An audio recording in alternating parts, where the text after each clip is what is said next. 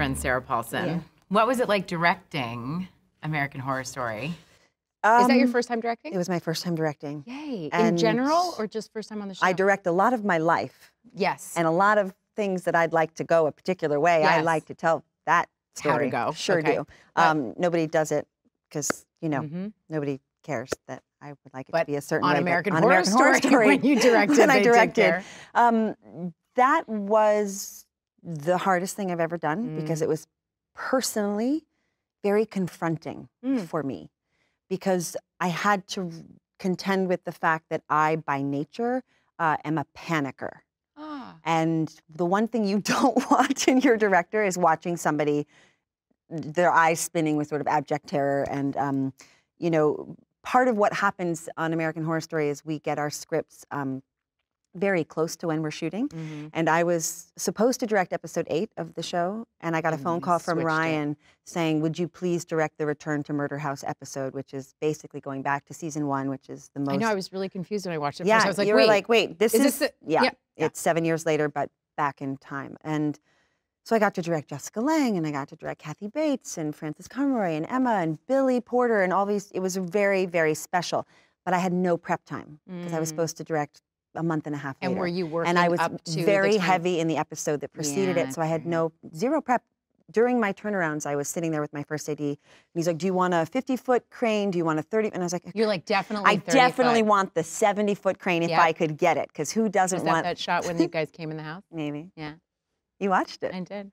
I watched yours too. It was really good. You weren't in yours very much, which I thought... The first time I directed, I was in 87 or 80 or 90% of the episode, and I thought I was going to drown. I'm never going to to do that again. Yeah, it's not ideal. It's really not. No, but keep talking. I don't want to. No, I just was like in my wig, or I had my wig cap on and my press-on nails for the character I was playing, and I had the headphones on, calling action. Then I came into the scene quite late, and so I would just throw the headphones and the contacts on the floor, run into the scene. It was just, it was scary. It was really, really scary. Because I think when you're doing something for the first time, always. If you're like me, it's hard to be present, and I'm just so worried about failing. You know, it's this thing I have in life in general that I'm always sort of dancing on the edge of how to get comfortable with that That's what I was possibility saying of to failure. you, is that my fear comes after. Yeah. I like fine-tooth comb and go back on things, but I'm like, let's go! But I guess in the moment I was very present and terrified. And I was aware I was terrified. Because you were present. I was present in that, you know, because I just wanted it to go well, and I wanted to be able to talk to the actors in a way that was helpful, and I wanted to, I'm sure you did, Sarah. I don't know. It was I'm sure hard. you did. After the fact, how did you feel about it? I really want to do it again. Yeah. I really do want to do it again. Also, just What'd you love about it? That's a very good question. I love talking to the actors, and I love to try to find a way to tell a story with the camera. I know, and I thought this is really, you know, and I don't know that I always watched movies in this way, but now when I watch a movie, I remember in that sort of opening sequence in A Star is Born, and I remember thinking, oh, Bradley Cooper did this amazing thing where Gaga's walking up, she's ascending as the title sequence comes on, and she's sort of walking between the A Star is Born, and I remember she's walking up, and it's sort of this beautiful visual metaphor of her rise that we're about to watch in this movie, and I thought, and I don't know if I would have thought that way before I had sort of had to figure out where to put the camera. And sometimes on Horror Story, we're going so quickly. I mean, the thing about television is you're doing upwards of, you know, 7 to 10 pages of dialogue a day, whereas in a movie, you do a page and a half. Anytime I'm on a movie, I'm like, let's go! I know, people are like, they're like, you work long hours, but you must sit around all day. I'm like, no, we don't. We do not. We are going nonstop all the time. And so it's really, it's a lot. But it was exciting. It was terrifying. All the things that, you know, make you feel like a living, breathing person, and the good challenges. The good challenges. Who the hell are you? A friend of the house and its residents. They don't take kindly to strangers. You ain't dead. Oh, honey, I'm one of the few live ones they let come and go. And you are Madison Montgomery. Oh. What about you? How many times have you directed your show now? I've directed Blackish twice, and I directed Girlfriends once. You directed Girlfriends? I directed so this is... the last episode that Girlfriends ever shot. So this is something you've been wanting to do and have actually done. Absolutely. Wow. And I've directed other things that I've shot of my own. Wow, that's so impressive. I don't know if it's impressive. I think it really is, because to say you want to do something and then to go out and do it, I think is right. It's one thing to have the idea and the hope and the dream of doing it, but then to sort of have an opportunity presented to you and to seize on it. Because sometimes I might go, oh, yes, I really want to do that, but nothing could be scarier, so I won't. You know? I think the scarier it is, the more I lean into it. I like to think I'm that way, and then sometimes I find that you're I'm just scared. I don't know if I feel like I disagree on you. On that, I feel like I disagree on you. That's my new expression. I disagree on you. I would like to call it disagree on you. On you. On you. But I love it. Yeah. I love directing. They were very conscious of allowing a prep week. So, you know, we do 5 episodes and have a week off. So the 2 episodes I directed, I had my week of prep during my hiatus.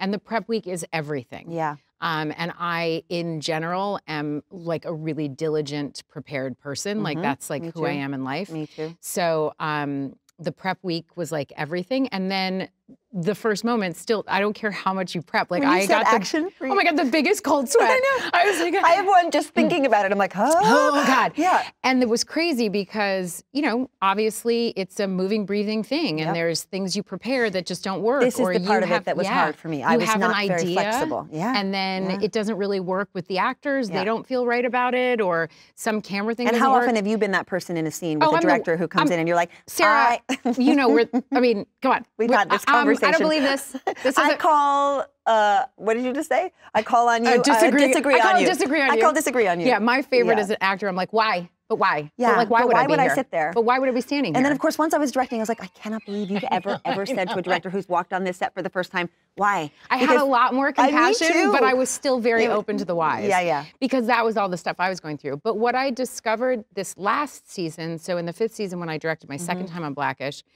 because I wasn't in everything. Yeah, you weren't in that one as much. Yeah. I actually got to feel my style as a director, like start to emerge. And it was really exciting. I think the biggest difficulty for me is having to think about my face and what I look like, because as a director, I put my hands all over my face while I'm watching the monitor. I had my hands in my hair. I mean, I was like pulling on my hair. I was doing this. Me so they too. kept having to touch me up, and I was like, this is such a waste of time. Like, seriously, it doesn't matter. And then I also found, the first time I directed Blackish, I did not get enough coverage of me, because I was like, it's fine. Oh, and so I went into the editing room. You forsook yourself in a way. Yeah. And I went into the editing room, and I was like, I know I did it that way. And I was like, oh, yeah, that's me doing it that way, my nose in Anthony's coverage. like I was like, oh, we can't use that. So that was one of the things I had to pay attention to. Yeah. But I love figuring out how to tell a picture through, tell a story through pictures. Yep. They said the hardest part about being a director, everyone that I asked in advance, is that you have to answer 1,000 questions and know what your point of view is. And I was like, well, that's easy for me.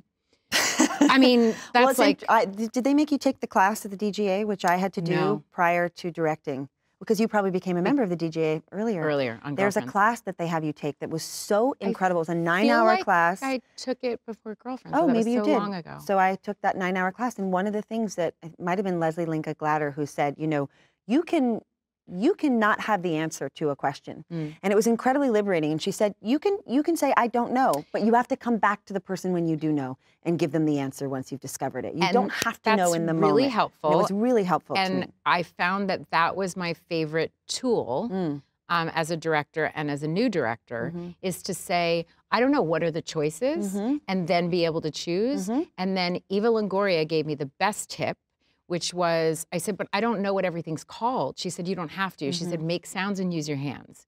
She said, that I don't have a problem with. I know, like, I want this, and I want to, and I want to. But that's exactly right. She was like, go, and I wanted to go, boo, boo, boo, boo, boo, boo.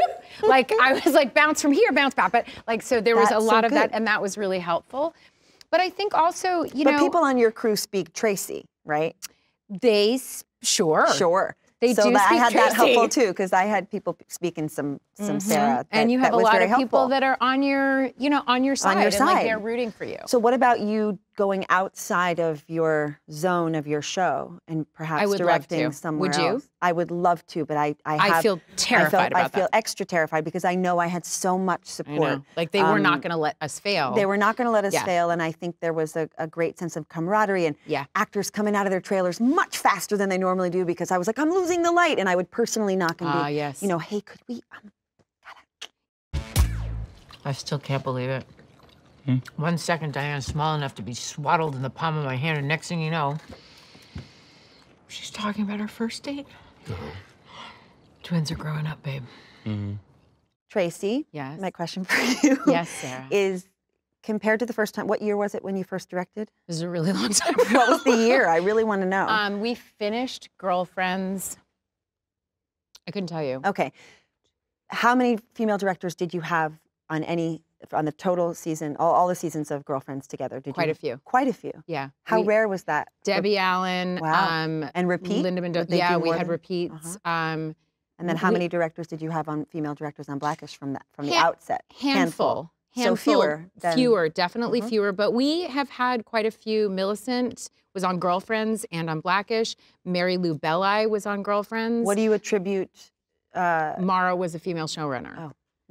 So it was important to her then. I think it was important to her then. You know, it's interesting. I was a bit spoiled on Girlfriends and didn't realize how male-dominated the television world is because on Girlfriends, we really, there were women in power. There was a woman creator and showrunner. A lot of our head writers and producer writers were women. So by the time when I got to— That was rare. I mean, but that it was rare, but not only were they women, there were black people women. everywhere. In all departments, our DP was a black man, Don Morgan. Wow. So that it's an adjustment. It's an adjustment. It's got to be. Yeah. How about you, Sarah? Throughout your career, as you have, because you and I are both in our 20s. I'm 26. Yeah, that's so weird because I'm 25. That's so weird that you're younger. I know. It's we're so funny younger because in than real I life, am. I think No, we're the same age, aren't we? I think I'm older than you. You are? I think so. I'm 46. I'm 44. See, I'm older than. That's why I'm 25 in my I like fantasy life. By the way, do you not love? I love getting older. I'm enjoying it. I'm enjoying it. That's such a lie. You're a liar. It's not. I guess. I disagree on you. I disagree on you. I guess I'm not feeling. I think because to take it full circle from where we began of having that time in our working lives where I wasn't working the way I wanted to. Yeah. I didn't really hit that moment of feeling seen until I was really in my late 30s. And so some part of me feels like that was the moment when I bloomed and people were willing to smell my flower, I almost Sure, said. that's a little. I don't. I disagree on you. On you. I was trying to go with the metaphor, and then it took me down a road. Okay. I think because the moment I felt more seen was as I was older, so it has never had a negative connotation. Yeah. The aging In this part of industry. my working life, I have richer material to work with. I have more people calling. I have more interest in what I might have to offer than I ever did as a young person. And so I have to put that into the mix in my brain when I confront the moments of, oh my God, what's gonna happen? But you are one of my markers. I am? Yeah. Oh. You're just one of my. You're one of my women. Publicly who really owns the freedom of your choices, both in the choices you make in your career and how you live your life. And it's so clear that you are substantially yourself.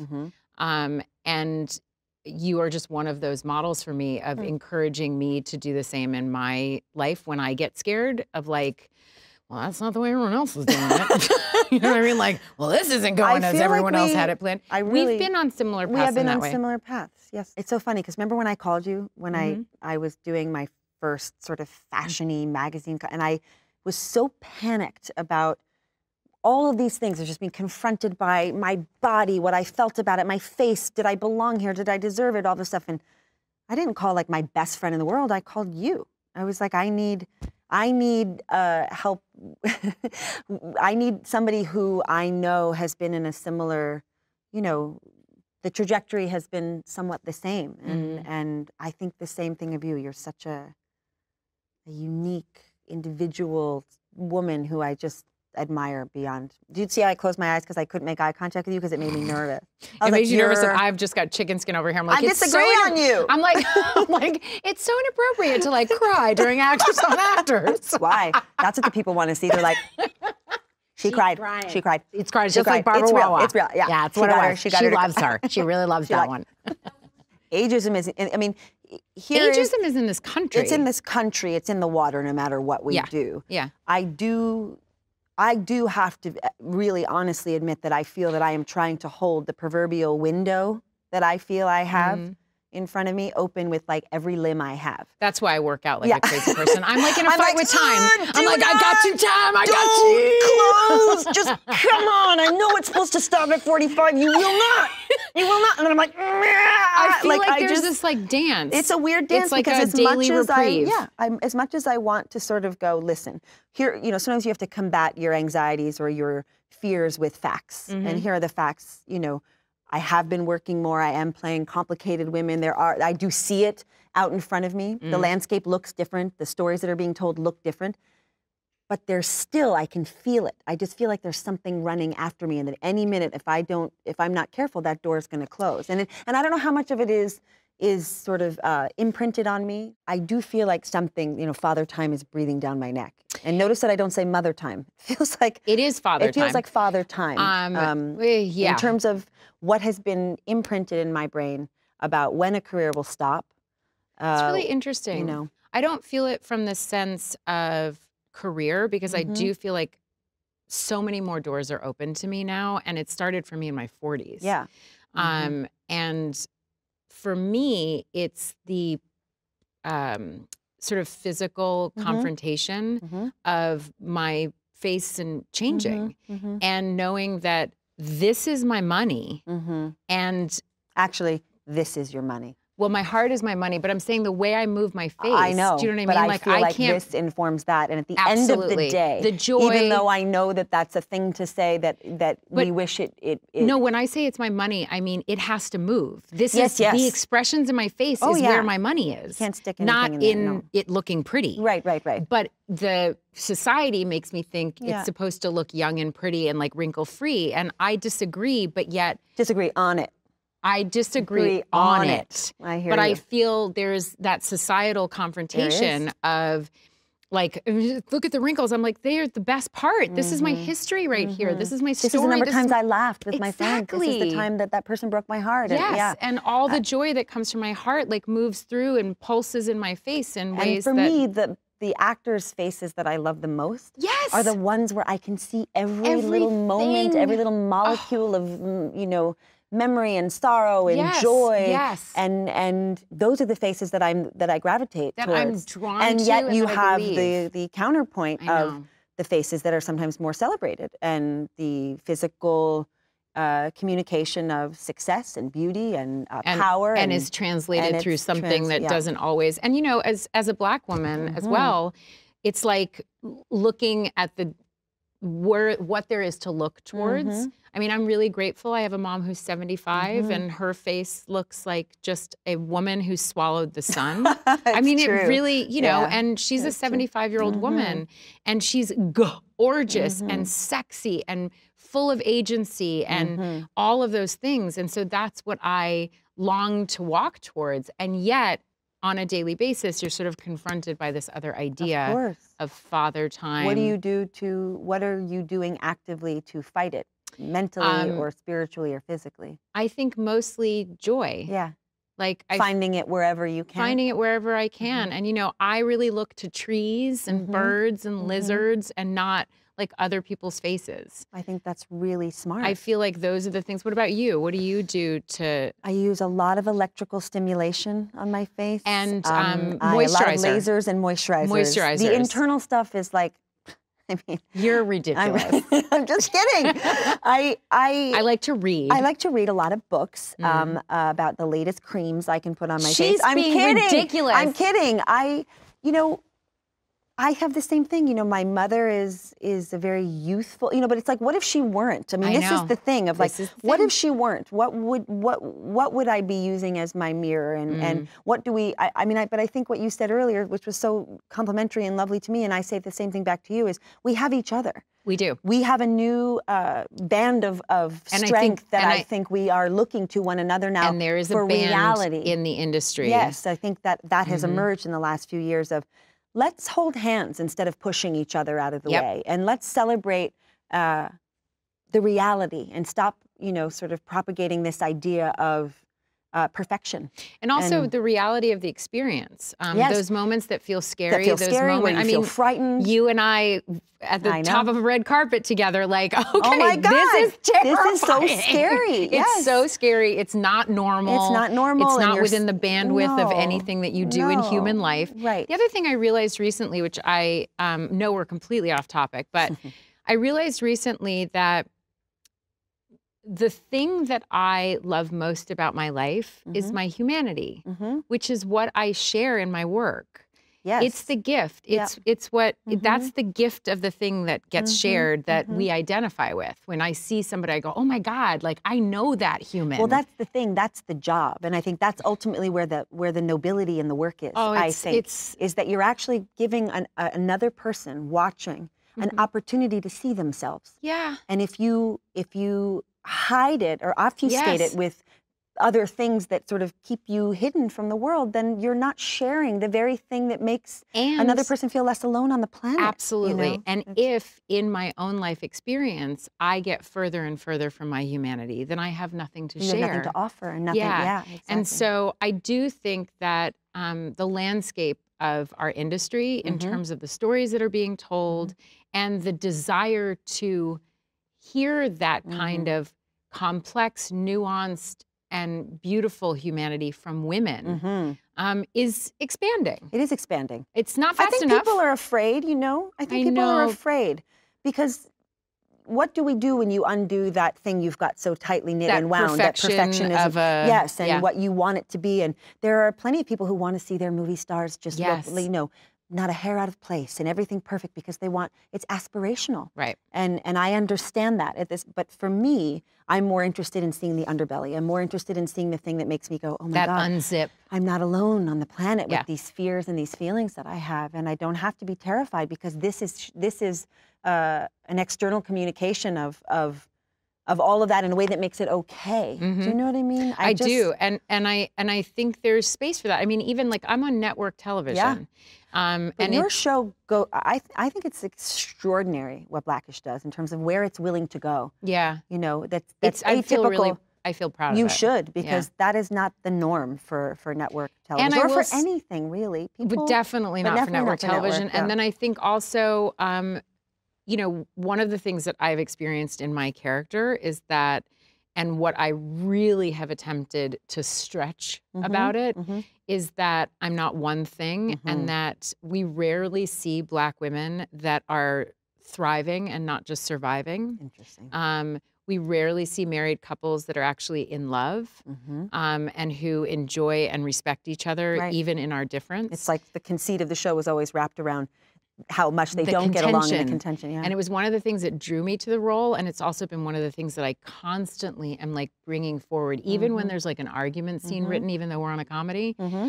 It's like, how do you breathe the love into that?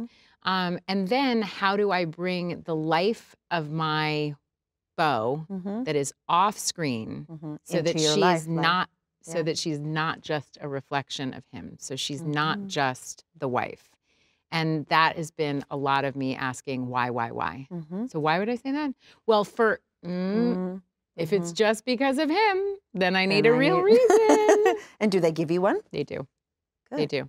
They're obsessed with, you're a very hot doctor, Mom. It's okay. That's the problem. Oh. Tone it down, Mom. Ooh. You're holding it together pretty well for 35, but right now just ease up. Do you really think your mom is 35? You're not 35? Well, if you think I look 35, She's not. Do I look 35? What's your experience been in terms of, I mean, American Horror Story, like you've done. It's hard because I mean, the blessing of it is that I've played, I don't even know how many characters. I have a really clear, interesting question. Okay. Did you have to see a chiropractor after the two-headed girl because you had to tilt a particular way. I did, which I was was my very worried choice, about you. which was like one of those things where I'd watched a video of some real conjoined twins, and it was how their physical bodies were relating to one another. Okay. And I thought, let's not do something that looks just like a split screen. Right. So I did do that, but it wasn't great for my neck. I was going to say, I was worried Occupational about hazard, you. Yeah, but I was worried about you you. know Okay, what? I didn't mean to cut you But off. I got to play I've this. wanted to ask that for quite some time now.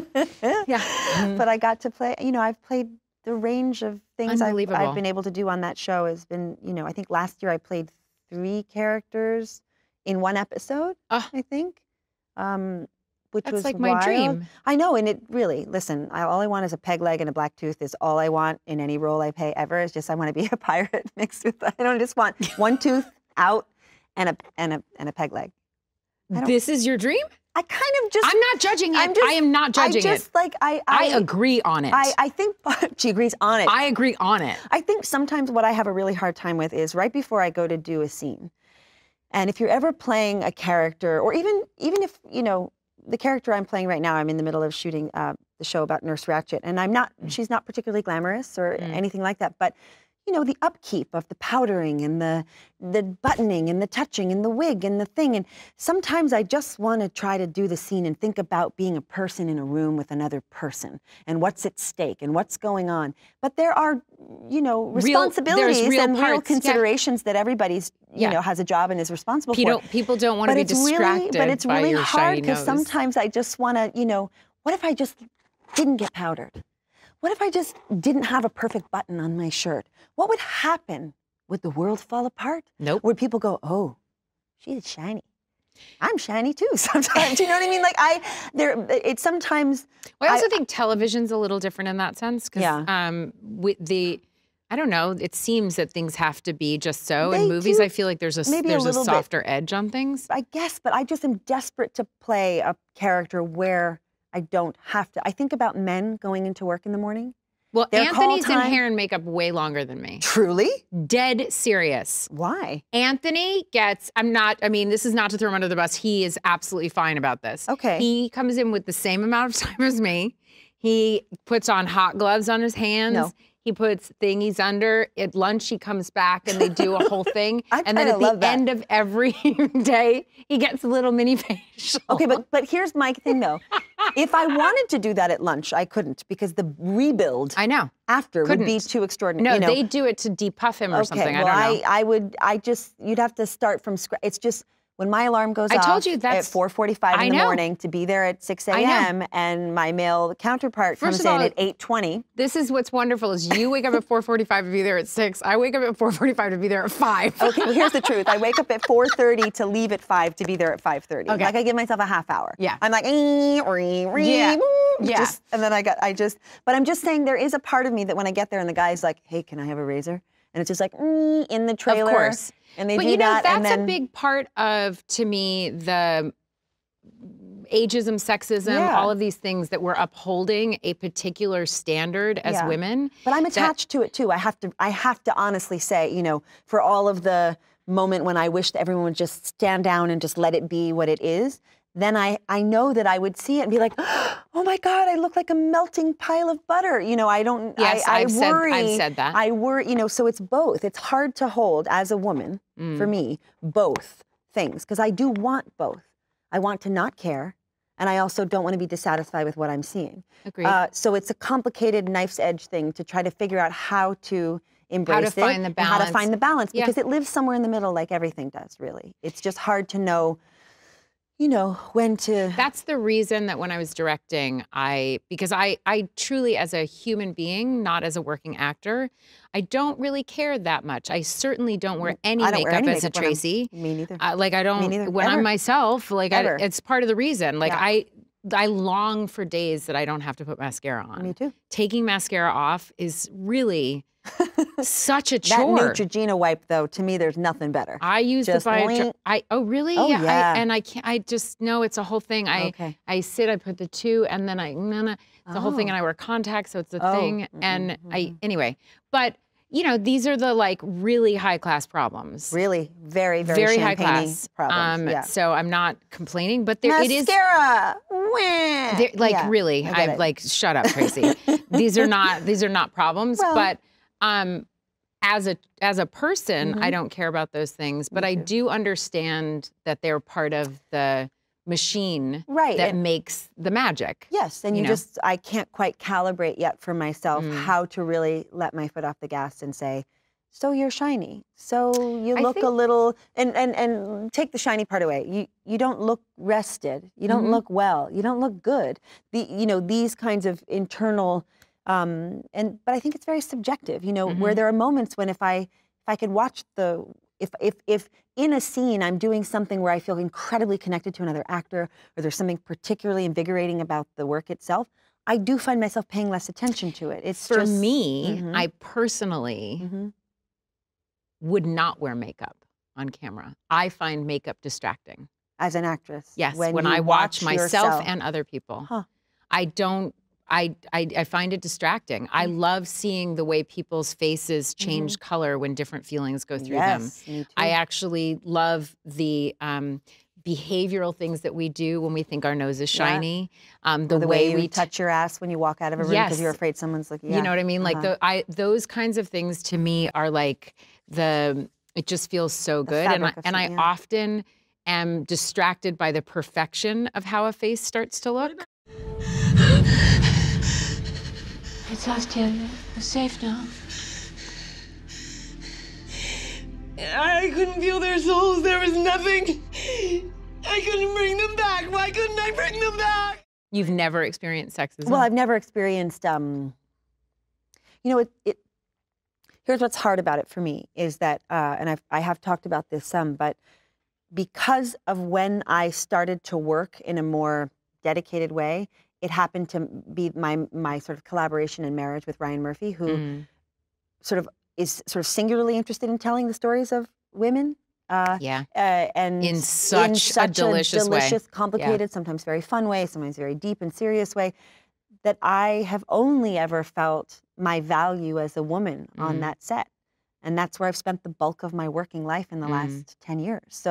So prior to that, I don't know, and this is a sad truth and probably says more about, what kind of person I was developing as a young person. I don't know if I would have noticed when I was younger, like what was sexism and what was, I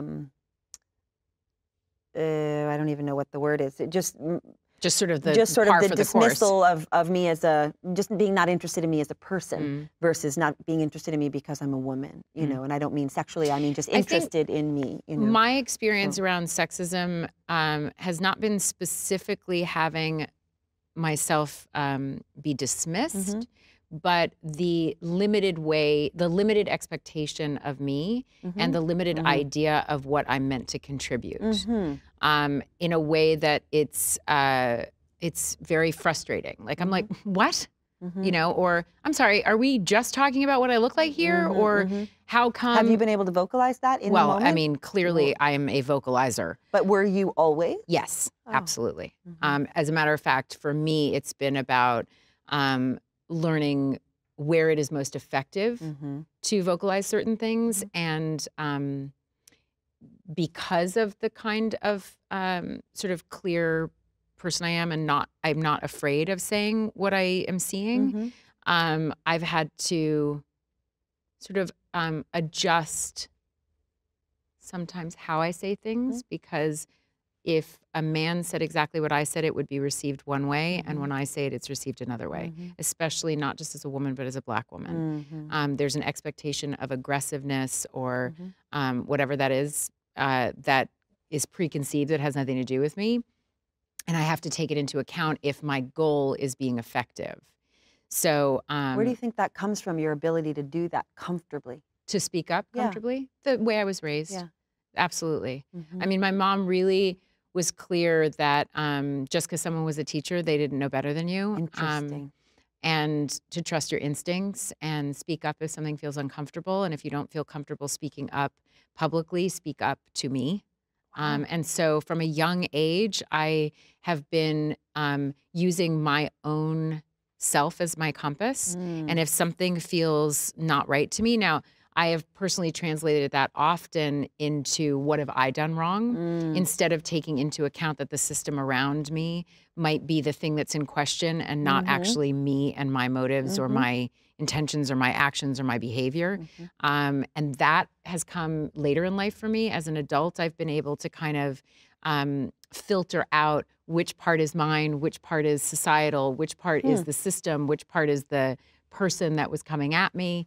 That's not easy. That takes a tribe of, your safe people around you. I gotta spend a little more time with you, I think, because I could use a healthy dose of that. Yeah, I feel like it's really a tough special. one It's a to be able to speak up. It's a special quality, I think, to have your own ability to navigate something be dictated by your own personal assessment of something. I think I'm more susceptible to what's happening around what's happening me. around you, yeah. And that is absolutely a product of my upbringing, whereas yours is.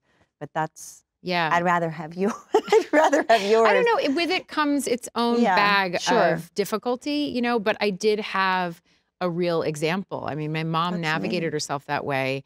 And I also saw what the repercussion of that was. And so I have a real tendency, I'm a strong believer in kindness and curiosity and compassion. Like those are some of my guiding principles in life. And yet I'm a really strong, really clear, articulate personality. So, and a big personality. Like, I'm a big personality. I don't think so. But it's funny because I come from a planet where they're like come from a planet. I come from a planet. I come from a family where there's a lot of big planets. Like we were all these big planets. Now who's the metaphor girl now? Did I mess it up? No, you Did didn't. Right? Sort of. I come from a planet where there's a lot of planets. And also, there's planets that I'm on that planet. With the planet. With a big planet. With a big other planet. So we do both share a stylist, although I dressed myself today. I did not. And yet we're wearing the same. Which means she's permeated something in the psyche. Either that, well, I think the reason that I love working with Carla is because she has the same similar taste to me. Totally. So like I found somebody who is an expert and gifted in an area that really matches my taste that I already had. Would you ever walk a red carpet with no makeup on? Yeah, I believe I have. You have? Yeah. Huh. I prefer my face without makeup. You do? Mm-hmm. I actually prefer my face. I think it has one of the natural greatest shading. faces on the planet. I do not have one of the greatest faces. On the planet I live on, I would say you have one of the greatest faces. I am not as in love with that. I think there's certain lighting and certain angles that make my face look less alien-like. I disagree on that, I have to say. I disagree on that. But I remember having a conversation with Michelle Dockery once at some Emmy thing, and it was a conversation about what would happen if we all wore sneakers and showed up in our jeans. And, would it be, but then... There's an industry based on us showing up in very good clothes. But there's also a part of me that really enjoys putting on a beautiful love dressing dress up. and the shoe thing. I would like to come up with a new way. A new way of handling that. A new way of handling the shoe. But Carla, I think to me, Carla Welch, who's the stylist that we share, Carla dresses me for red carpet, but I dress myself for my life. Yeah, totally. So my Instagram is like mostly my clothes. I dress myself today, but I think Carla women are a particular kind of woman, which is why we're friends, which is why I'm friends with Carla, which is why I love her. She is a bold, smart woman who has a voice, cares about the world around her. She is socially engaged, and she understands that fashion is another way of expressing yourself. That it's not some sort of weird game about trying to be something. No, or do something that's appropriate for the event. She's sort of like not that person. Not that person, which is incredibly liberating, especially if I think I'm a little more of a shy dresser than you are, even though I will go excuse me. You're not a shy dresser. I will go there. It's just you have a more this is what I want to say about you. That's so interesting. And I feel like this is the way I would describe you in your clothes. So you're like this. And you're like this. And you're like, yeah, okay, I'll take it.